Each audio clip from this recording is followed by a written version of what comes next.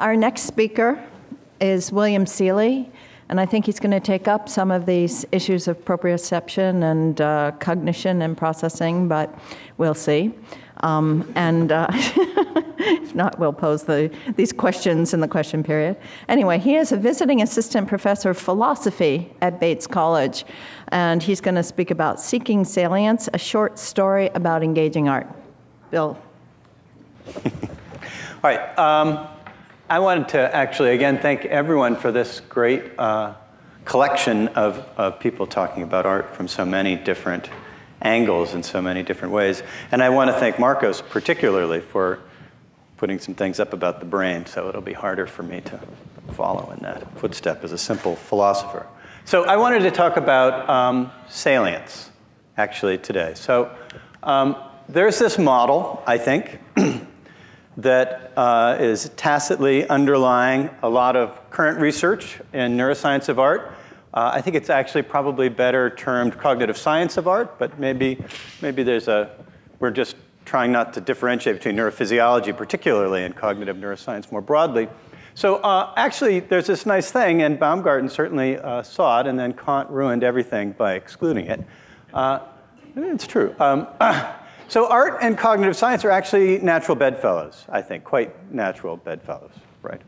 So cognitive science in its most broad definition is an interdisciplinary study of how organisms, if I can remember what I've written, acquire, represent, manipulate, and use information in the production of behavior, which I once used to coin the very worst acronym ever, the Armui model of thinking about art. So look, artworks are communicative devices. They're these unique and fun and abstract communicative devices. They're stimuli that are designed to trigger perceptual, affective, and cognitive responses that enable consumers to recover their content.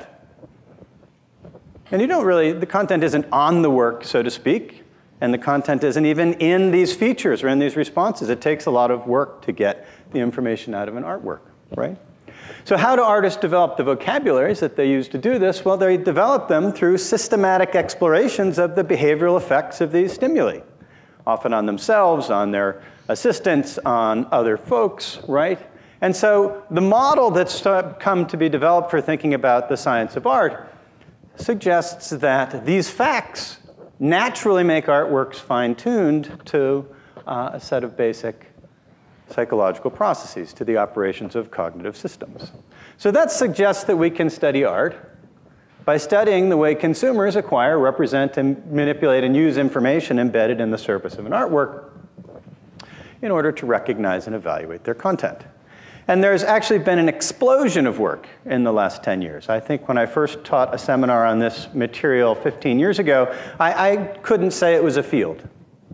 But I think it's actually become quite a field in the last 15 or 20 years. Marcos will actually probably attest to this in greater detail. But as this field grows, philosophers, as we do, because what else would we do if we couldn't, have a worry or two. And the worry that philosophers have about this kind of field, one that I don't actually share particularly, goes back to Wittgenstein, to some comments that he made in his conversations and lectures on aesthetics. And the worry goes something like this. The kinds of causal psychological explanations that we get about our engagement with artistic stimuli are precisely the same ones that we use for non-art stimuli. They're precisely the same ones that we use for judgments about art that are good and are bad, ones that are correct and incorrect, and precisely the same ones we give for people's interactions with artworks that are particularly bad and are particularly good. So there's some question whether the kinds of processes that we use to explain artworks in this context are tracking the artistically salient properties, are tracking the artistically relevant processes, or whether something else is going on. So in Wittgenstein's writing, the story went something like this. I think he actually said it would be funny if you look to the brain to study art. I mean, literally, he said, that would be very funny indeed in the text, literally. But it's because what he thought was happening when we appreciated artwork, which is what he thought mattered, I don't know if he's correct about that or not, was that we were comparing something we had already perceived to a set of conventions for evaluating whether it was good or bad. So that your evaluative, your aesthetic, your artistically salient judgments were post-perceptual comparisons between what you perceived and a category of art. All right? And so this is the story. I think Marcos has heard me say this before twice, maybe. So this is the story. And so really what the challenge philosophers might think is, how do we explain why artworks are engaging in a way that's unique? How do we explain why we find these engaging in a way that maybe we wouldn't a Polaroid snapshot looking out from the past beyond Tucson into the desert, for instance? Right, so how do we find them engaging? So my thought is that we need only look at the structure of perception. That we could generate a model for why we find them engaging by looking at the structure of perception so that it'll emerge actually in a way, well, that shows Wittgenstein was wrong. So I'm sorry that the Rousseau is so dark so that you can't quite see it. So perception, I mean, we have many ways of thinking of perception, but one thing to notice when you think about perception is that there's a problem of selectivity. Right? There's a problem of selectivity right from the beginning when we think about perception, right? So we live in an environment that is dynamic and replete with sensory cues. Right? We live in an environment that's dynamic, replete with sensory cues. The sensory cues that bombard us all the time, there are just so many of them. But our perceptual systems are limited processing capacity systems. Right? We can't process everything. We have to prioritize information right from the start. Right? And so, right, perception needs a strategy for efficiently allocating these limited perceptual resources. I don't know, it probably says this on the next slide, but for instance, if I'm reaching out to shake someone's hand, I don't want to become distracted by what it says on their t-shirt. Right? I mean, there's just some pretty simple, sort of straightforward stories. So, right, there's a suggestion for how we solve this problem. I'm going to build a schematic model from some work that Philippe Schins has done on a concept of diagnosticity, a diagnostic recognition framework, and a biased competition model for selective attention for how to solve this problem, right? So one suggestion for how we solve this problem is that we might, rather than modeling the whole environment and then recognizing what we've seen, rather than building a perceptual model of the whole environment and then matching it to what we know, we might instead use minimal sets of perceptual cues that are sufficient for us to categorize what we're looking at in a very quick and dirty process. And we might use those cues to then drive further visual search, further perceptual search. And I think yesterday a couple people talked about a hypothesis testing model for object recognition and visual search, right?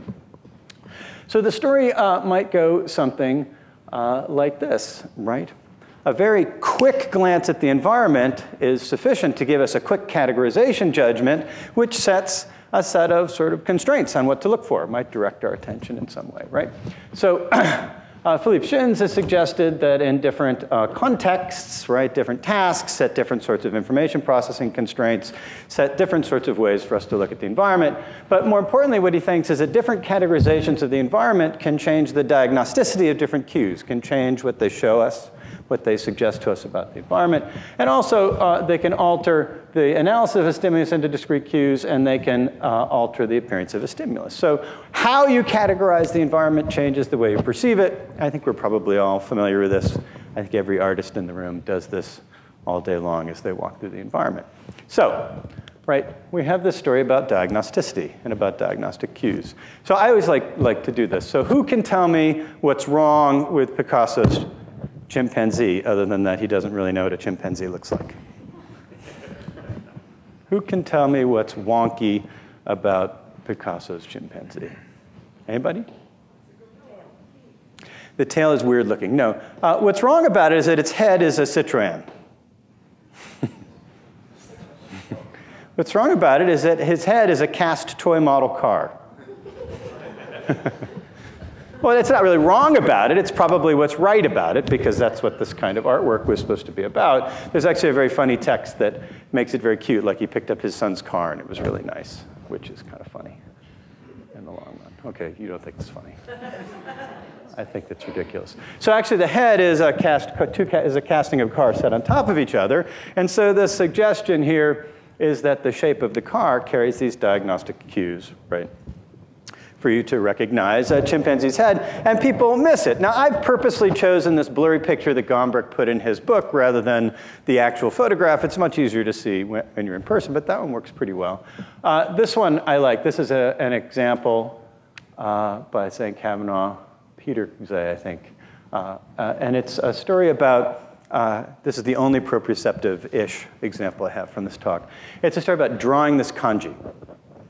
So I don't have an animation of it, I'm sorry, but the story is that what they do is they show people this kanji, and then the screen goes blank, and then the strokes come in order as they would be drawn, but they aren't drawn in, they just appear, all right? So they come in 1, 2, 3, 4, 5, 6, and there's this neat kind of apparent motion illusion called a transformational apparent motion illusion, where instead of something looking like it's moving, something will look like it grows out of something, all right? And this cool thing happens. If you know how to draw the kanji and you're a Chinese speaker, you see the 6th stroke drawn in towards the 4th stroke. But if you don't, you see it go in the other direction. So having the motor skill for being able to make the kanji changes the diagnosticity. Right. This is kind of cool, right? I don't know, we could just run through John Hyman's example. When I teach this, I tell the students, I prime them by telling them we're talking about abstract expressionism. I talk about the flatness of the canvas. I talk about, the love of brushstroke. And most of the students in the room then see the image up here as 2 marks on an indeterminate flat ground. And that works pretty well. Then I tell them I was lying, and I tell them it's actually a Sumi-e landscape painting, and that Sumi-e is an ink drawing style. And what you're supposed to do is draw landscapes with a stillness of your brushstroke, an efficiency and stillness. And if it works well, and it usually works for about 70% of the people in the room, they see a cabin at the base of a mountain with another mountain in the shadow. And so I've taken them by altering the diagnosticity of the cues by changing the categorization from this flat surface, this very flat thing, to something in long perspective. I'm going to have to start moving very fast in a second, but these are more fun than pictures of brains, for God's sakes. Come on. So what is it really? Adolf Hitler. Right, it's a caricature of Adolf Hitler, actually.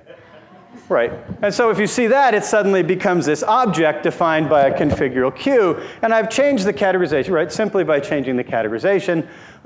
There's actually a very nice study by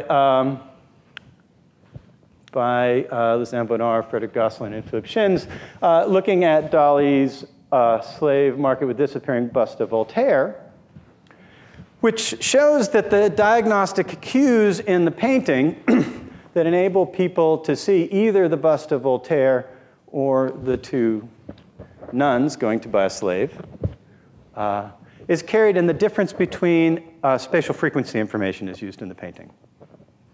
So they filtered the center part of the painting into these 5 spatial scales from fine spatial frequency to coarse spatial frequency, and were able to show that Voltaire is in the coarse information and that the nuns are in the fine information. There's a little overlap in the middle. And then they did a spatial frequency adaptation task where they asked participants to just look at the static. They would either knock out a fine spatial frequency or a coarse spatial frequency channel.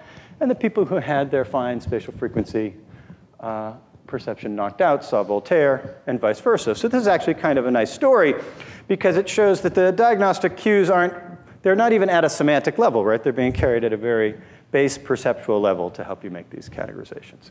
So anyway, the theory here that I have thought is that what artists learn when they engage in this sort of cooperative story where they're interacting with artists and they're interacting with themselves and interacting with perception is that they actually learn how to call diagnostic cues from the environment that'll be sufficient for them, right, to generate, well, the depictive content of their artwork. But actually, that's not quite the content they're worried about. But let's talk quickly about attention, then we'll talk about the content they're worried about. So there's some, the next question is, what kind of mechanism do we have for implementing this kind of a diagnostic recognition framework? How is it that we go about getting this information as we get it so quickly? And so the quick story, the philosopher's neuroscience story, goes something like this.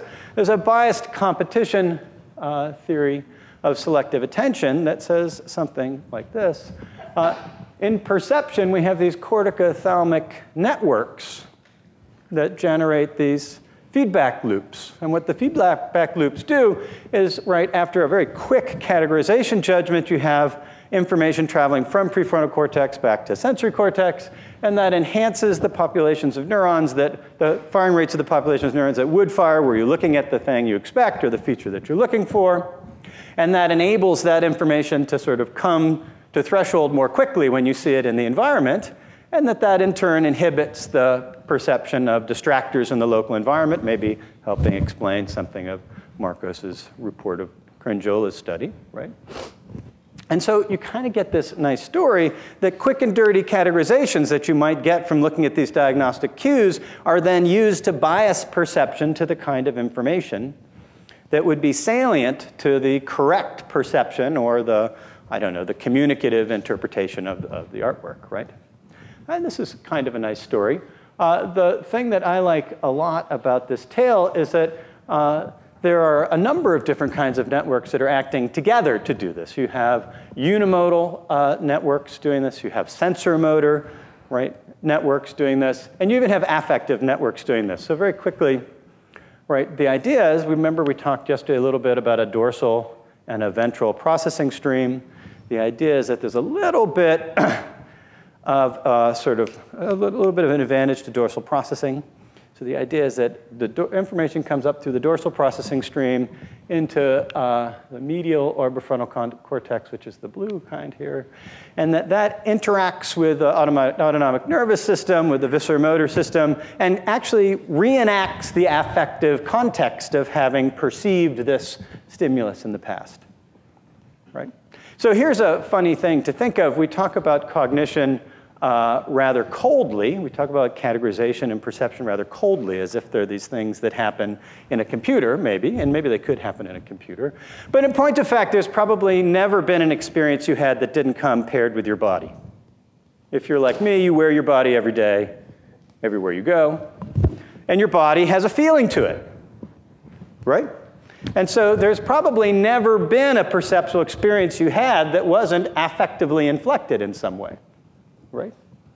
And so there's probably going to be some story, so I can obviate about 10 slides, some story to tell about how all of your basic level perceptual categories, or probably all of your perceptual categories, carry some affective content with them.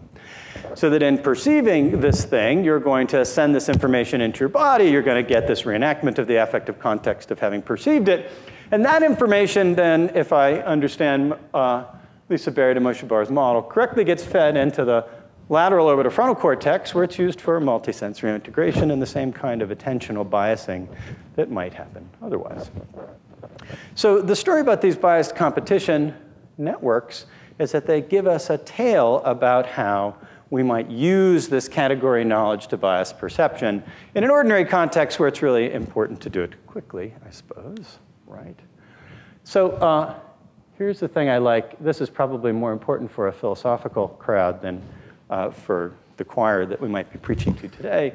One really neat and cool thing that Odd talked about yesterday as well is that the response latencies, right, when we measure the activation of these processes, is really fast. Right? So you're getting activation in the parts of the prefrontal cortex that are driving this feedback in 100 to 200 milliseconds. So it's an open empirical question, how far you can push this towards your conscious experience of an artwork. But certainly when we think of artworks as an information processing story about how we collect information from the artworks in order to understand how to experience and how to perceive them, this is happening really fast and it's driving our perception quicker than we could be conscious of, right?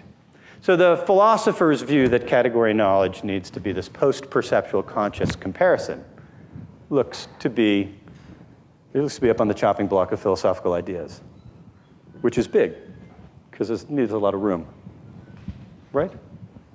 There's a philosopher named Dan Dennett who once gave a nice talk at the APA about how anytime somebody said never, you should wait 10 years and see what they said never about next time. Anyway, I guess maybe I'm going to skip over the anatomical part because I think we should talk a little bit about artworks, right? So how do we match this into a story about engaging with artworks? How do we match this into a story engaging with artworks? Well, there's a philosopher named Noel Carroll who sometimes writes about a question about artistic form. So what's the form of an artwork? We talk about the formal composition of an artwork. We talk about the composition of an artwork. But sometimes we don't actually bother to think that this is a complicated question. Because an artwork has lots of parts. Right? An artwork is replete with information. It has lots of parts. What is the artistic form of a work? Well, the artistic form of a work, I think, isn't just the sensory, just the formal compositional bit of it. The artistic form of the work is that bit of the work that defines its salience, right? The artistic form of the work is the formal compositional part of the work that the artist sort of really manipulated to get you to work. So what Noel says, if we want to know how to recover the artistic form, right, and we want to do it quickly and on the fly, what we do is we ask, why did the artist build it that way? And that's going to help us when we look at Winslow Homer, worry less about the awesomely dynamic waves, although they're going to play some role, and more about what's going on over here. This painting is called The Fog Warning, right? And if we know a little bit of the painting and we know a little bit that it's a fog warning, we can sort of tell a story about its formal composition that gets us the capacity to recognize the look on the character's face and what he's up to, right? I don't know, this one is kind of fun. This is an Arthur Danto example. This one could either be called Newton's first law of motion, or it could be called Newton's third law of motion, right? And if it's Newton's first law of motion, it's a block pushing up on a block, and it's just two objects, right? But if it's the third law of motion, it's the path of a particle moving through space, right? That's radically different formal compositions depending upon what you think the artist was doing with this, right? And notice, if we've played this right, this fits nicely into our story about categorization, diagnosticity. And I don't know if it plays into our story about biased competition. My assessment is that the biased competition story gives us a tale about how we get the differing spatial perceptions out of these two bits and pieces, right? I don't know, do you know what this artwork is called? Does anybody know? It's actually not called Red Square, although we call it Red Square because we want Malevich to have no representational residue because of the things he wrote. It's actually called Painterly Realism of a Peasant Woman in Two Dimensions. Which is, I was going to swear a little bit, but I remembered I wasn't in class, so I've got to behave myself. It's wicked weird, as we say where I'm from. So, but if you know he's a Bolshevik, right? If you know he's a Bolshevik, and you know that Red Square was a symbol for sort of national pride, and that the Tsar had moved the government to St. Petersburg, then it's not really surprising that he painted a red square. Why he painted it skew, you have to work a little harder. Of course, he would have wanted to industrialize the country, and it was hard to industrialize in a grain country. Now, I'm interpreting on the fly. I'm pretty sure this is not the right interpretation of the work, right? But I've given the skew shape of the square some salience, and that ought to sort of drive our attention to it. So I have sort of 7 minutes to get through the hard work, right? But this is really the hard work, right? Because here we have a story about how categorization changes the way we perceive the work, changes the way we attend to its features, and we have maybe a model for how that might start. So the tale here is we want to know now what a category of art is like. We can understand how categorization might drive things this way in perception because our basic perceptual categories are statistically learned categories of, right, spatial regularities, feature regularities. It's pretty obvious, right? Categories of art are a little more complicated than that. We might actually wonder whether categories of art can do this kind of work. So we want to tell a story, a quick story. It's kind of like Ernest Gombrich's story, and it goes something like this. Even in landscape painting, which we take to be a realistic depiction of the things we see, although probably people in this room don't think that, right? We recognize that there are an infinite number of ways that you could produce a realistic-looking painting. There isn't a single solution to painting realistically, right? And what that means is that artists have to make choices when they produce their formal productive strategies, even in the case of realistic painting. And when they make those choices, one of the sets of constraints on those choices are the evaluative conventions, the evaluative responses of the people they're talking to, the aesthetic conventions, their theory of art. There are all these cognitive semantic conventions on how this works. They want people to respond correctly, and they're going to respond correctly if it matches something that they're categorically familiar with. And so we get Van Ruysdael, we get Constable, Thomas Cole, Robert Bechtel, and Rackstraw Downs. I don't know, there isn't really 100 years between each of them, but that was kind of the hope, right? And we get a very different look for each of these categories of art. And knowing how to look at them actually requires knowing something about the history of landscape painting. I don't know if Rackstraw Downs really intended it, but the Constable and the Rackstraw Downs are both painted with a fisheye perspective. Right. There's actually kind of a nice connection, right? So what do we get? Categories of art turn out to be these cool things, right? They're developed of these productive and evaluative conventions that are born of the way artists engage in this systematically cooperative process of building cultural categories of art in this kind of distributed way, right? And these things shape then the way we look at the artwork, because once we know how to categorize it, we know how to look for the diagnostic cues. So for instance, the surface articulation of these works, right, is a cue to look for the way the bodies move as opposed to whether they're well depicted or poorly depicted or something like that, right? You know it's an impressionist painting, impressionist sculpture, then you know what matters is the biological motion cues and not, I don't know, the sort of interactive cues. So I wanted to finish in 3 minutes. I actually almost never get to this example, so this is pretty good. I'm doing okay. So there's a thought study, a thought experiment, written by a philosopher named Kendall Walton in 1974. And it was a thought experiment designed to challenge a view and aesthetic theories of art that history doesn't matter. That history and context don't matter because aesthetics is this universal language, universal perceptual language, right?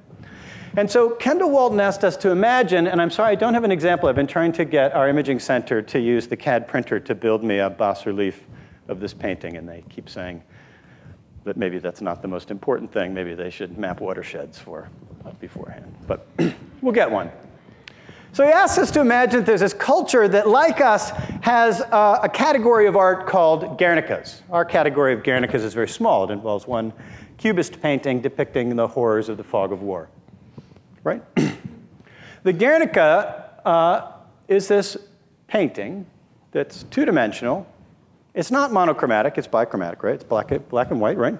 That's the way we might want to think about it here, right? And it gets its power by virtue of the foreshortening of the forms which cause this chaos, this dynamic chaos, because it's in, right? It just sort of flattens everything out and everything's in a jumble, right?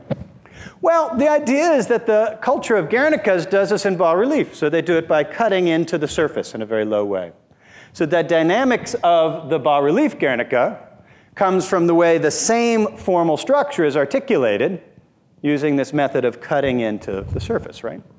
So the dynamic cues for the Guernicas are carried in depth. So if somebody who liked Guernicas came to see Guernica, they would be confused by it. It's a thought experiment. We have to play a little bit, right? But the idea is that the culture of Guernicas would come upon Picasso's Guernica and wonder why he painted such a calm and serene painting about war. And they might find it aesthetically distressing or just aesthetically boring. Why? Because it lacks those depth cues that they're using to get the dynamics out. Now, I don't know about you. When I think about the Guernica that's a bas-relief, I think that that would be really boring. It would be brown, flat gray. And I wouldn't be able to see the dynamics in it, because when I think about it, it's hard for me to imagine getting the dynamics cut into a surface in the same way, even if it had precisely the same formal structure, right? And so the thought here is that not only do these categories of art change the depictive content they get, but they don't just do the semantic content, they also affect the aesthetic content. Depending upon the different categorizations, we might see this as violent and disturbing, or we might see it as calm and serene, right? And so, I don't know, the story that I kind of like to finish with this is that, of course, if this seems like a bit of a confusing example to you, it might not be because bas-reliefs are confusing to you. It might be because living in an avant-garde time, stretching categories is a practice that we're familiar with, right? So it might be that when you looked at the bas-relief, or when the people who liked the bas-relief looked at the Picasso, they might say, well, maybe this categorical mismatch that caused them to have some confusion. It might cause some affective distress that might make them feel like this was a bad painting, but what they would recognize in the low spatial frequency information, that it was precisely the same formal structure as this category of art that they were familiar with. And they might, right, see category violations. They might see category violations as a standard artistic practice, in which case they might not give up on the work, but they might start looking through their repertoire of categories for one that would make sense of using these kinds of diagnostic cues as a communicative practice, and that might enable them to snap it back into focus. Now, I think that there's a lot of work to do to stretch between the cognitive neuroscience, the cognitive psychology, and the story about conceptual artworks that we might be telling here, because there are kinds of apples and oranges in thinking about these different categories. But I think we have a schematic model, right, for how it's not actually true that thinking of these things as an information processor doesn't get us artistic value, doesn't get us artistic salience, doesn't explain why they're engaging. And so to summarize quickly, right, we have this tail. It says that it's flashing crazy like it's like a James Bond movie or something. Right, that we might think of artworks as attentional engines. We might think of artworks as attentional engines intentionally designed to drive our perceptual capacities towards these features that carry diagnostic information, right? And if that's the case, then we get that our categorical and evaluative judgments are built into the architecture of perception and our productive constraints that partially determine what we perceive and shape how we perceive it, which I think is the right place to stop for seeing and knowing. Thank you.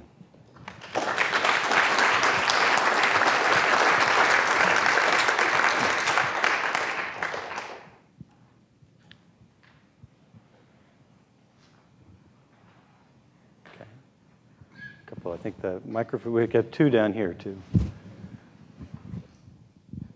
Should I talk? I just had a question about how strongly the tendency to move towards salience or something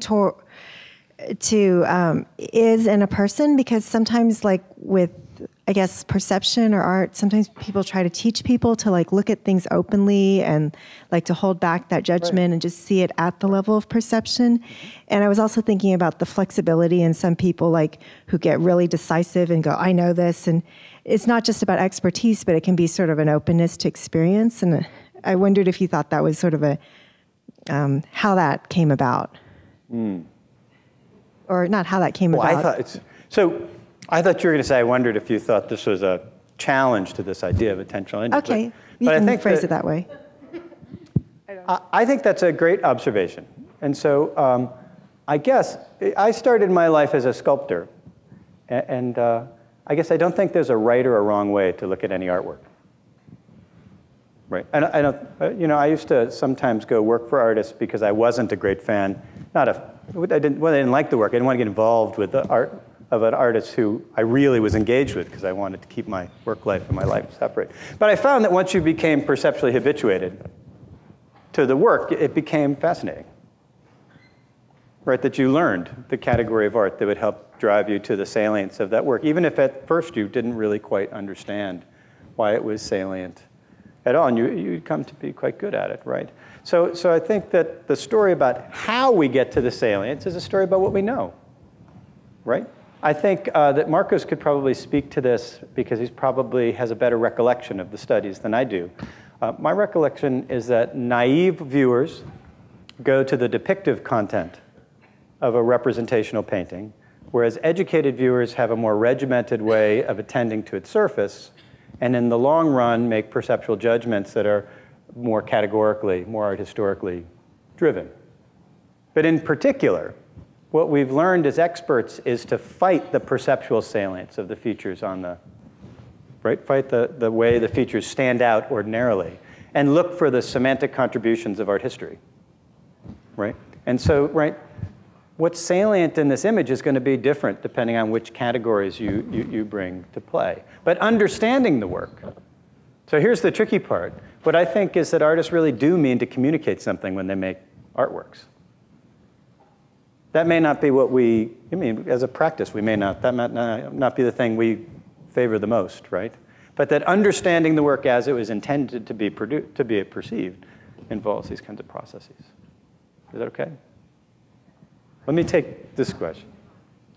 So I love the phrase attentional engine. I think it's a really useful one. And it also, what's useful is that it connects us back to another aspect of aesthetics, which is modern aesthetics and the work of Adorno, and the kind of analysis of the kinds of works that sustain attention. Okay. And why those are privileged works in his particular set of analyses, critiques, and categories. So I think it's useful for us to pull that sense of aesthetics as having another set of concerns into this conversation. But my observation, first of all, terrific talk, is I wonder if we end up in a slightly different place from where we start in your talk, in the sense that the concept of an attentional engine to me suggests that what is produced in the relationship between a generative work and a sort of active participant experience is experience, not content. That, in other words, that works of art are not about communicating content, but about provoking and sustaining experience. And so I frankly don't think artworks are communicative vehicles. I think they are experiential provocateurs. So, and your notion of the attentional engine actually takes us to that place. Yeah. Right, so I suppose that the very first thing to say is that Adorno and Noel Carroll are at opposite poles of thinking of the philosophical world. Right, so I can't speak to the Adorno material. I will say that I always find the Frankfurt School to be fun to read, and really, but that the analytic philosophers are after something slightly different. Very different. So I actually think that they don't have to be different. The story that an analytic philosopher in this kind of a context is trying to tell is the story of conceptual art. The story of what we do with artworks that, I don't know, are supposed to start with Warhol's Brillo box and move up to now. I don't know if we need to think of conceptual art as non-experiential. I think it's silly to think of it as non-experiential. I think that it's a little bit off kilter. But it's to worry about them as contentful vehicles, vehicles for the expression of ideas. So here's the way I want to come back to it, though. Although the response latencies in these processes are very quick, they go on over time, right? And the thought is that getting that content is going to alter your experiential engagement with the artwork, right? You categorize the work, that changes your experiential engagement. That causes you to categorize the work, change your, right? So that there isn't going to be this distinction between understanding the content of the work and this experiential engagement with the work over the time. They're going to come hand in hand. And I don't want to spend too much time on the point, because I want to get to some other questions. But if you think of early conceptual or early minimalism, early minimalism, I think are good examples. Although the artists talk about these as just about ideas, your engagement with the idea is about visually engaging with the piece, right? I'm actually thinking of the Robert Morris dance site that I had on the first slide, right? And so although it's supposed to get you to think of art in this special way, this content that Arthur Dante is interested in, you can only get it by running through the experiential, right? And so I think that maybe the way I would phrase what you said is it's a way of bringing these poles of philosophy back together, to think of them as thinking together. But maybe I didn't get to the right answer for your question. Okay, there was more.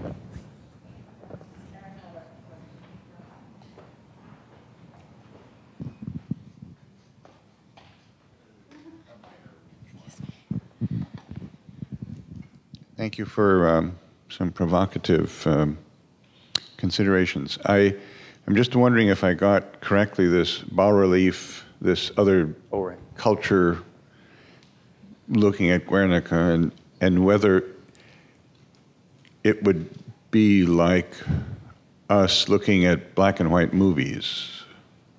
I know, they're so much better. There's so much less information in them. They're awesome. All your imagination stretches. Yeah. So am I? Yeah, that's kind of the idea. Getting that right? Or my, so Yeah, that's a good one. My children can't stand the movies I loved from the late 1970s and the early 80s because they're plot-driven. They want to know where the CGI battle scene is at the end, right? And the cuts, actually. The real reason, I think, is that the cuts are longer. I think the average length of a cut in a movie has come down to about 6 to 8 seconds, right? And so there are these long conversations, and they're like, what on earth? Superman is the most boring guy ever. He just sits there and blathers on. Yeah, no, I think that is. So is there another question?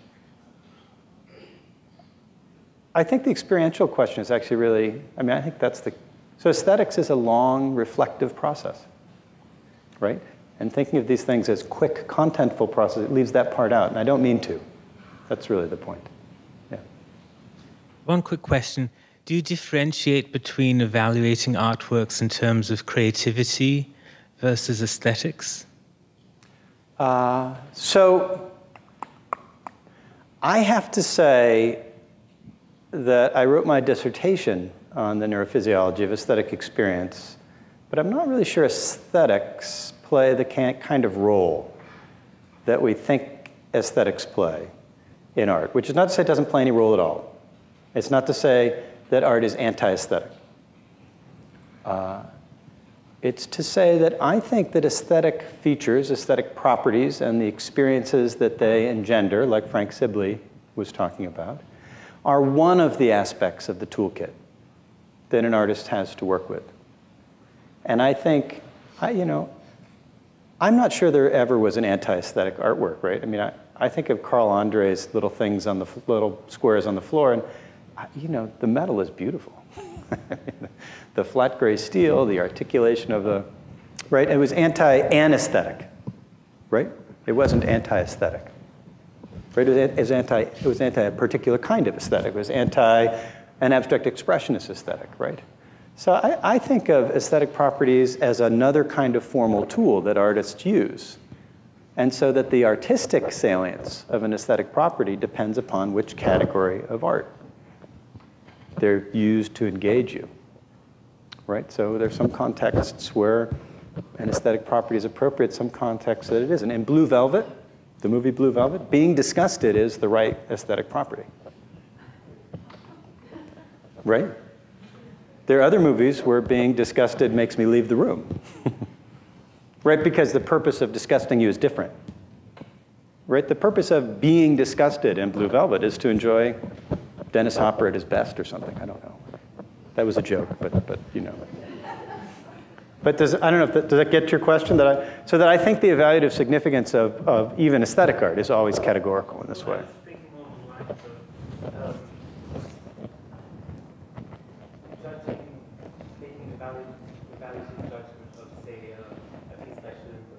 In terms of creativity, you could say it's generally highly creative because he's introduced, he's manipulated the constraints that determine the concept of what musical composition. Could you repeat the question? Oh. That a Schoenberg piece is going to be highly creative even if it's not aesthetically rich in a different way. Yeah. So a Schoenberg piece would be, many people would agree is highly creative because it fundamentally manipulates the conventions of what determines what a musical composition is in a very, very fundamental way without, well, most people would also agree, without providing particular aesthetic pleasure. You know what I'm going to say, right? I love those pieces. The Columbia Princeton Electronic Music Studio was in my studio building for 15 years, and I just loved going down there and listening to what they were doing. Because that category of art had some, maybe I'm wrong, maybe I'm making a bad judgment. Have you read Finnegan's Wake, though? I have it on my bedstand for about the last 30 years, yeah. That's genuinely transformationally we should continue this. I creative. think that these are the right questions, I think, to ask about this stuff. I think these are excellent questions. I think we can also bring them back later on to some things we looked at yesterday, where I think there's a lot of relevance to some of the images that we saw from the argument. So at the moment, however, why don't we all take a break and go out, have some refreshments, and continue this conversation. Thank you again. Thank you.